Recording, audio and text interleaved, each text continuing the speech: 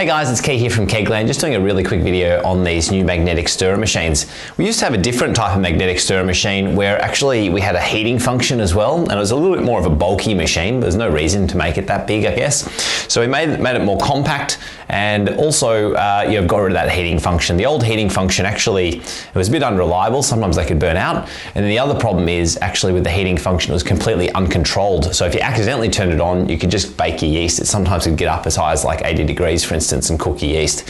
So yeah, it really was best to just get rid of the heating function altogether and have just a magnetic stirrer machine, which worked really well, had a powerful motor in there, and also included the little magnetic stir bar as well, which is Teflon coated. So yeah, to use the machines, yeah, you first need to make up a starter. Look, I've just got water in this so you can see the stir bar in there. But obviously you're going to be using wort. You don't want to have your wort fill up to the entire capacity of the vessel. So you've got to make sure there's a reasonable amount of headspace in there as well. That's the first thing. The other thing is don't make your starter too strong. So you're sort of going to aim for a gravity of about 1035. If you go too strong, it's going to put the yeast under a bit of stress when you're making that starter. Starters are a fantastic way of building up a big population of yeast, especially for those big batches, or if you've got like a questionable yeast or a liquid yeast which is close to use by date, or maybe even after use by date, which you want to revive.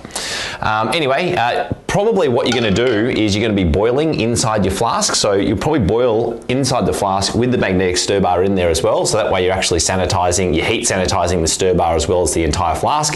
And then the other thing you probably want to do is put some aluminium foil over the top. So when you're boiling, you're just sterilizing everything, including this surface where obviously the yeast slurry is going to run over when you pour that into your fermenter. So you want to make sure you've got some aluminium foil which covers the entire top of the flask there.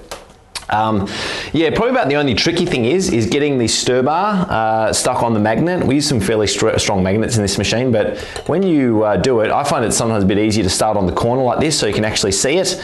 Obviously, if you've got a darkish wort, sometimes it's harder to see, but you can generally always see it on the corner. So just start with it on the corner like that, then gradually move the flask over. The other thing is it's got to be perfectly in the middle. If it's slightly off center like that, you can find the bar will get thrown off center, and yeah, it'll actually disconnect with the magnets. So that's really important. So you just slide it so it's perfectly on center like that. Once you've done that, yeah, you just switch the machine on, already on actually, and then you twist the variable speed control here. Now there's no need to go ridiculously fast. Probably something like that's fine.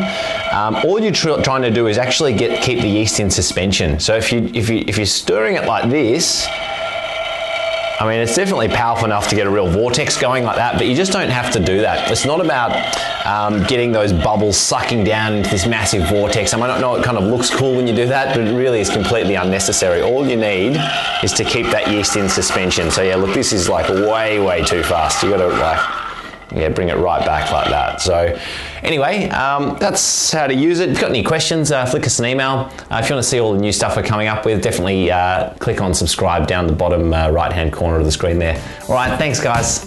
Bye.